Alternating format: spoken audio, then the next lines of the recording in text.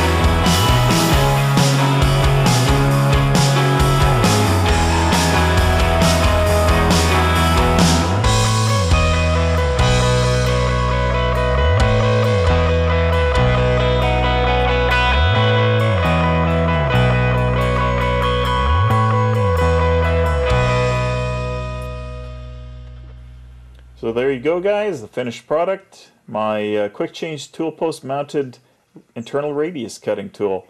So basically what this is for cutting an internal radius or a concave on an object in the lathe.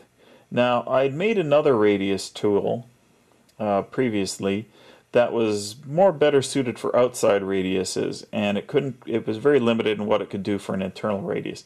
This one here, I can actually cut a fairly small internal radius on something. Now what I have to do is I have to actually shorten up this tool bit, because you can see right there it's almost sticking out of the back of it, and then I can bring it in as close as the edge of this tube here, which would mean that I could cut a concave with a diameter of around 0.8 of an inch without it being a big deal. Now I also could remake this thing and make it smaller also, and cut smaller surfaces, but this is what I need for my next purpose, and I'll show you guys that in the next video. So in any case, guys, thanks for watching. Don't forget to rate, comment, subscribe, and watch for the next video. Thanks for watching.